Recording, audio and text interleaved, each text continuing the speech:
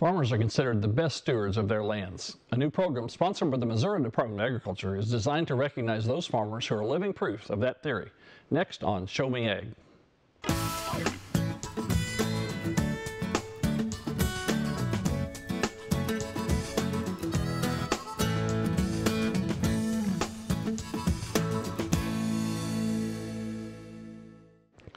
Welcome to Show Me Ag. I'm your host, Kyle Vickers. Thanks for joining us. Farmers are well known for taking good care of their crops, livestock, and lands. The Missouri Department of Agriculture has a new program that seeks to recognize this tradition and enhance it by verifying best management practices. Consumers near and far can be assured that Missouri products are grown using the latest and best techniques to ensure health, safety, and quality. Richard Fordyce, Director of the Department, is here tonight to discuss this new program. Director Fordyce, welcome and thank you for coming. You're fairly new to this job, so let's kind of introduce yourself to our viewing audience. You're a farmer from Northwest Missouri. Northwest Missouri, yes, that's right, Kyle. I was appointed in December of 2013, so I am almost coming up on my 2-year anniversary. Certainly there's a lot to learn about the director's job in the department, and then when I came in, I felt very confident that I knew a lot about agriculture, but I found out since becoming director that there are a lot of things to learn about the state's #1 industry. We raise corn, soybeans, and beef cattle in Bethany, which is in Northwest Missouri. Well, there's a wide and varied from cotton farms and rice farms down in the Boot Heel to the corn farms in North Missouri. There's a lot to learn in there. Absolutely, there is. As I understand it, you've kind of implicated this or instigated this new program that is got some design to recognize farmers for their stewardship. Can you tell us a little bit more about it? Yeah, it's a program we're very excited about at the department, and it's called the ASAP program, Agriculture Stewardship Assurance Program. And the idea kind of came about when we were trying to figure out a way to champion the good things that Missouri producers are doing, whether it's a crop farmer, a livestock producer, and really anything in between. You mentioned the diversity in Missouri agriculture. So folks that manage timber, people that are raising, again, crops or livestock or specialty crops for that matter, to recognize them for the good things they're doing. And then we've also I think what will happen is there'll be a spinoff from that, some other advantages and benefits, but that's our primary objective. And it's a fairly simple process to get started, at least. It is. Certainly our producers, it's a self-certification program, and they can go in and be certified in 6 categories. So livestock, cropland, grassland, forestry, farmstead, and energy. Those are the 6 categories. A producer could get qualified and certified in all 6 or just one, depending on what best suits their needs. We'll come back in a second, but I know you're just beginning this certification program, and to help us better understand why farmers are taking advantage of this new program, we visited the Oetting Homestead Farms in Concordia, Missouri. Their generational farm has been in the family since 1839, and they want to see it continue for many more generations to come.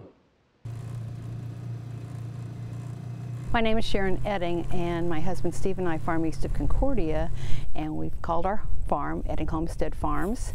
It has been in the family since 1839. It was homesteaded by Steve's great-great-grandfather. Our grandchildren are the 7th generation to grow up here, so agriculture is truly important to us, and the legacy that we leave for future generations is equally important to us. I first learned about the ASAP, or Agricultural Stewardship Assurance Program, when I attended Delta Days this last September down in the Boot Heel of Missouri, and visited with John Knudsen with the Missouri Department of Agriculture. And agricultural sustainability and stewardship and responsibility are all things that our family has lived by for many years. So I was definitely interested in it, and I would like to encourage other people to be involved. The process is really easy. There's a form available online, or you can get a hard copy, and you have the opportunity to choose different areas. For instance, we chose livestock, we chose crops, and we chose farmstead. I believe there's pasture, hay, forestry, and I think utilities or energy efficiency is another opportunity. And you have the opportunity when you submit the application to put in, these are things that we're already doing, these are things that we're trying to implement, or these are things that we need to work on. And once you submit the application, then you will get a farm site visit. We had ours just a week ago, and we were able to visit about some of the things that we were doing. And Steve and I have been fortunate in the fact that we have been recognized by the Governor's Conference last year, we received an Environmental Stewards Award or Environmental Award. And back in 2008, we received the National Hog Farmer, National Pork Board, National Environmental Stewards Award. So these are things that we were already doing, and I truly believe that almost all producers are already doing these things, not because they're required to, but because they believe in what they're doing. They want to limit soil erosion, they want to maintain clean water, and they want to do things effectively and efficiently to produce an ample, safe food supply. Benefits to the program don't come in the form of a check. They come in the form of what we can convey to consumers. Today's consumer is 3 to 4 generations removed from the farm, and GMOs is a big issue. GMOs have lots of different effects on lots of different products that are being produced today, but a lot of people do not understand that, for instance, using a product like a Liberty soybean allows us to use fewer chemicals. We do crop scouting. We have a certified crop advisor that looks at our fields, and we don't apply pesticides unless we have a pest problem, and it's like a prescription for what we're doing. So the benefits come in recognizing that we have to do things responsibly, and if we can get all producers to sign on and do these things, which most people are doing them anyway, you're getting a certification for things that you're doing already, and it's just a statement to the public and to consumers everywhere, not just in Missouri but worldwide, that we are doing things in a responsible, sustainable manner. This should be something that bodes well for the state of Missouri, and I applaud the Missouri Department of Agriculture for instituting this program, because it's going to be good for Missouri agriculture. And as Missouri's #1 industry, anything we can do that promotes Missouri agriculture is going to benefit everyone in the state of Missouri. Steve and I have participated in lots of ag organizations that are pertinent to our operation for a very long time, and I always encourage people to be involved with that. But participating in the ASAP program doesn't cost you anything except a very little time filling out the application, and then a sit down and a little tour for maybe an hour, maybe 2, with someone from the Department of Ag. It's very easy to do. I would encourage everybody to do it. It's important. We have to make this statement. We have to be the spokesperson. Gone are the days when we know we're doing things right and not talking about it. We've got to be out front. We've got to be telling our story, and this is certainly one way that we can do that. Our thanks to both Sharon and Steve Oetting for letting us visit with them. If you'd like to learn more about the Agriculture Stewardship Program, you can visit the website below. Director, she just did a fantastic job of selling your program for you. She really did. You know, Steve and Sharon have both been advocates for agriculture for a long, long time. I've known both of them first through Missouri Soil and Water Districts Commission when I served on that commission. But they are champions for Missouri agriculture, and as you could tell by that video, they do things the right way. And again, that's what the program is for. #1, to champion the good things that Missouri producers are doing. #2, hopefully provide a conduit for conversation with consumers about these are the things that we're doing in Missouri agriculture. The things that we do across all segments are sustainable, with certainly priority given to environmental stewardship, and then ultimately with trading partners that are requesting sustainable practices in the things that they source from the U.S. and Missouri specifically. That connection to consumers, that's the tough one, because it seems like there are so many variations today in what consumers want. My wife occasionally goes to Whole Foods, or as she calls it now, Whole Paycheck, but there's certain things that she wants to buy there. Other people are concerned about GMOs and so on. How do you answer consumers' concern about agriculture today? Right. Well, I think again, it's that conversation, and Sharon said it very well. You know, the average consumer is at least 4 generations removed from the farm. So when we're having conversations with folks that don't have a connection to agriculture, they can't even say that I spent the summer on Grandpa's farm when they were a kid. So we've got a long way to go. You know, a lot of groups have tried. You know, the Missouri Department of Agriculture have had initiatives in the past to communicate with consumers. I just think that we've got a good story to tell. And GMOs is a key piece of that. From a soil conservation, water quality improvement standpoint, what GMOs have allowed us to do from a soil conservation standpoint. So no-till, reduced-till, the kind of things that we're doing, the way we're planting our crops is different because we do have those technologies available.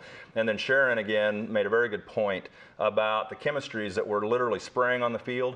With the advent of GMOs and the different traits that are in those plants, we are putting less chemistry, less chemicals on the field, and that's got to be good for all of us. That's a story that's a little bit tough to explain to consumers, that through some technology we're reducing other uses of chemicals and so on. Absolutely, and again, from a GMO perspective, what we're doing when we're doing crop research in using GMOs is we are accentuating the things in that plant that we want and diminishing the things that we don't. All of the genes, all the DNA within that plant are naturally occurring there. We're just expressing what we want and diminishing what we don't. So I think it's a great way to go. So I know this project has been in the planning and in the works for quite a while. Are there some specific standards that when you go to a farm and say this is what the standard we're looking for instance, for energy, or is it a sustainability measure? What standards are you looking for? Yes, it's all of that. So again, we have this is the hardcover application for ASAP, and again, the 6 different areas that you can qualify in. And so, for example, in the cropland section, my farm implements no-till. My farm is implementing cover crops. We use filter strips. We use field borders, nitrogen stabilizers, the kind of things, just good management practices that we all need to be thinking about and working into our operations. That again, it is agriculture stewardship assurance.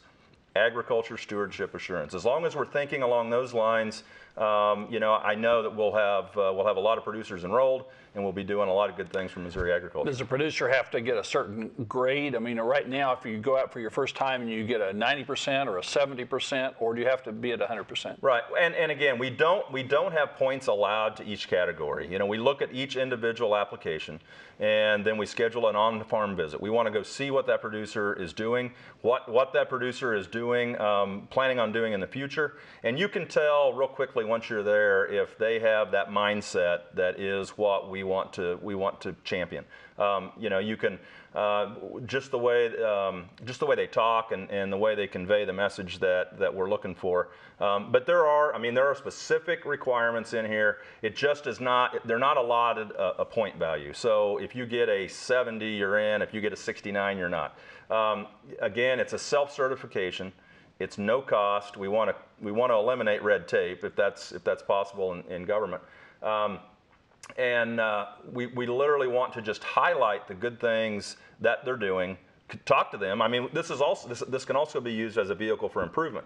We get a number of producers certified. We know that those producers are early adopters of technology. We know that they're progressive when it comes to practices that conserve soil and improve water quality, nutrient management from a nutrient management regard as well.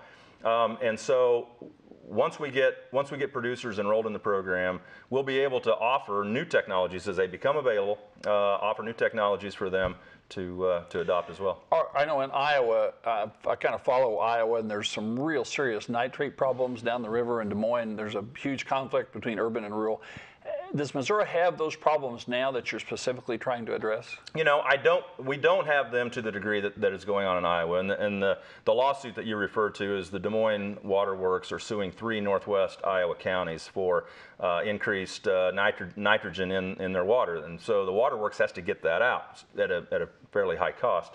The agriculture community in Iowa have worked to address that for a number of years. And so I guess when we look at the ASAP program, we hope maybe that we're ahead of the curve, that we are doing things, in a proactive fashion as opposed to a reactive manner.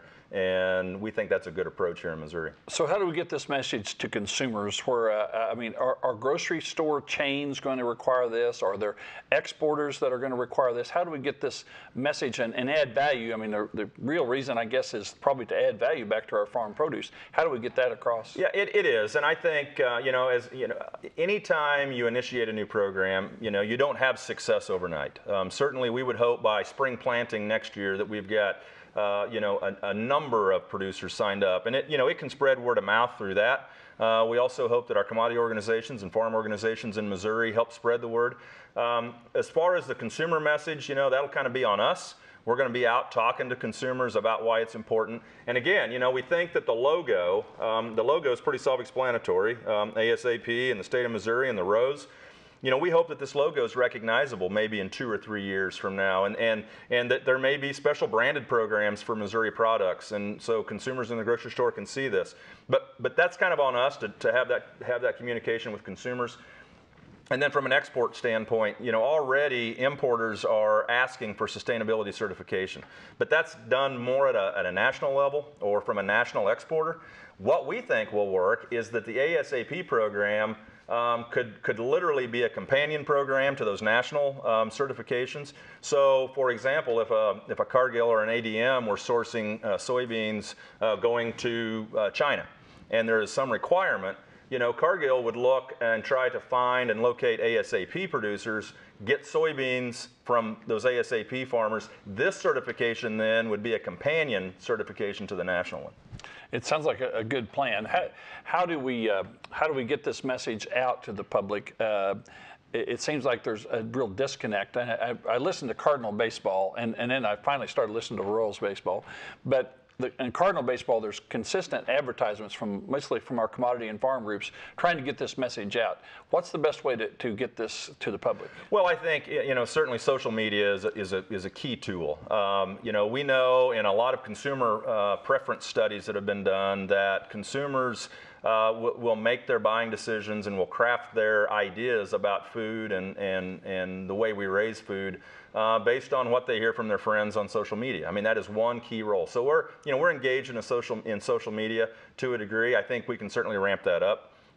Again, we are being very straightforward in what we're trying to do. Again, tell the good story, because I have had opportunity after opportunity to talk to consumers who know nothing about what we do on the farm. They might have a romantic view of the way agriculture is, which is not the way it is anymore. I mean, it is highly specialized in some cases. Lots of technology are involved. But those advancements and those new discoveries have put us in a place where we're able to do things from an agriculture stewardship standpoint that we've never been able to do before. This seems like an exciting new program. Let's talk a little bit about sort of the state of Missouri agriculture today. Sure. I know it's much different than it was in May and June of this year when we had over 1 million acres that didn't get planted. Where are we at in Missouri as far as the health of our industry? Yeah, it is. I think agriculture is good and strong in Missouri. Obviously, we went through some really good times, with high commodity prices and just recently with the high cattle prices from a producer's perspective. But we have, our universities in Missouri that have agriculture programs, are full of students wanting to get in and be a part of a career in agriculture. And that's not necessarily go back home and farm or raise cattle or raise livestock.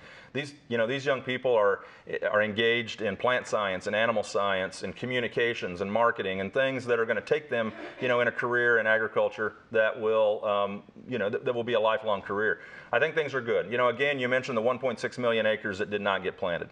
But the crops that did get planted, given the very challenging spring and summer, yields were surprisingly good, really across Missouri.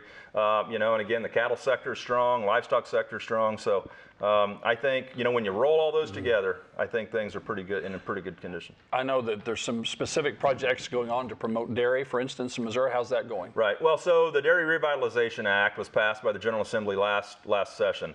It has 3 components. 1, to provide a dairy plan. So where are we right now and what's the plan for the future? 2, a dairy scholars program where they will offer 80 scholarships for 80 students each year to go into an ag business or dairy specific major.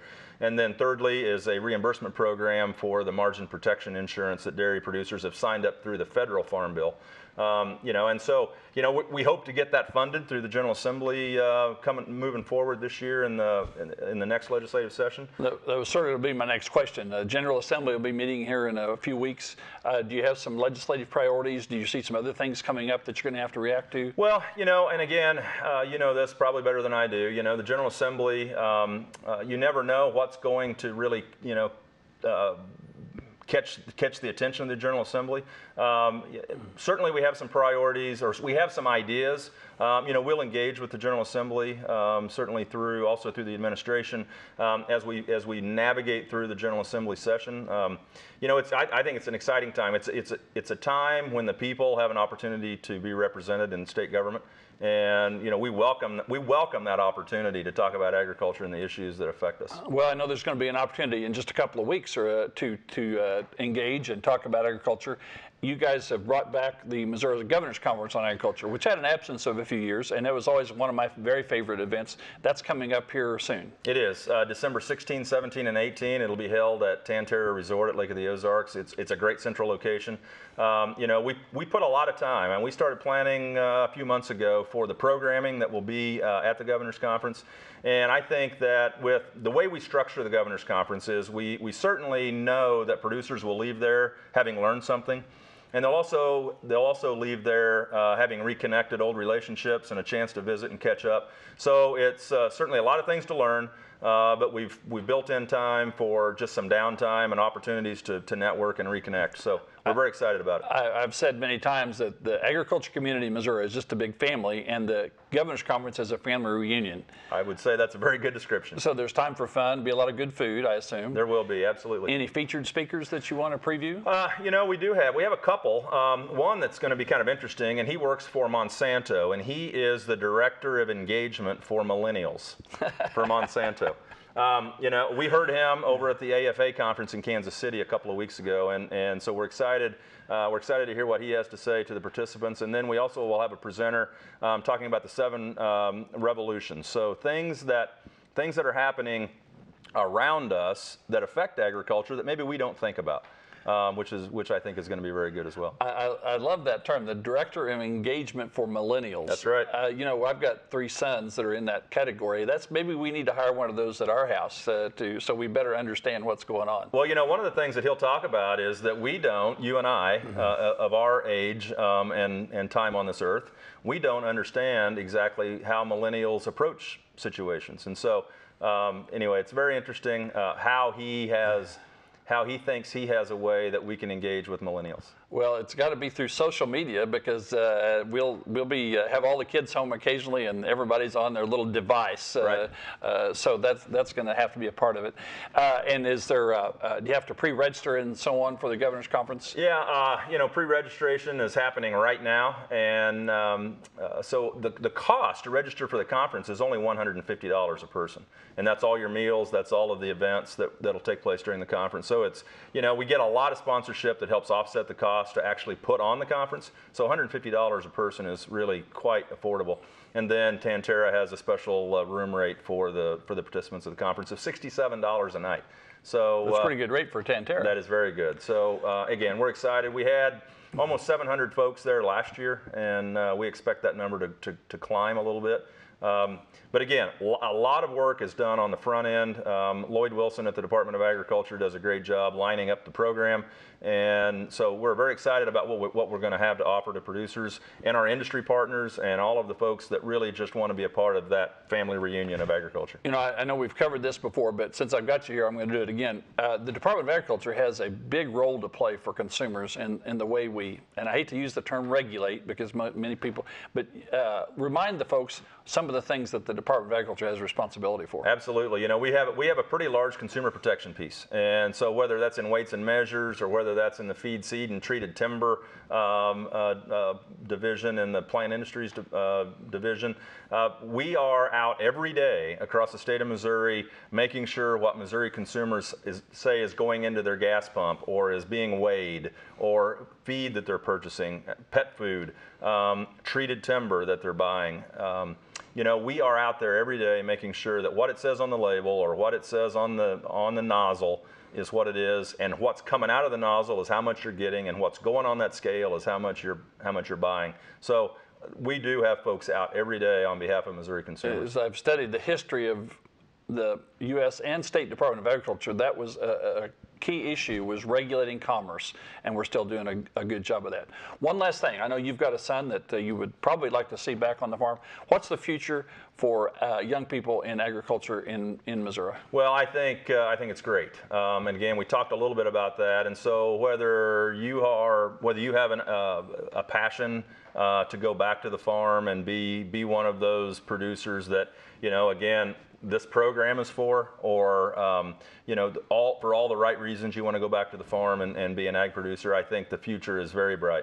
But there's also lots of opportunities in other careers that certainly a person that has an interest or a passion in agriculture today, or a person that maybe we can instill a passion or in agriculture, certainly the future is bright. As I understand it, there's a great demand for students who are trained in science and ready to go back into agribusiness or research and so on. There's still a great demand for that. Oh, absolutely. You know, one of the new things now is data science. You know, so whether it's capturing that data that we are gathering in our combines and tractors, or whether it's data science in a research laboratory, you know, there are going to be lots of jobs in data science, laboratory assistants. You know, who's going to be the next person to have the next discovery, the next innovation in agriculture?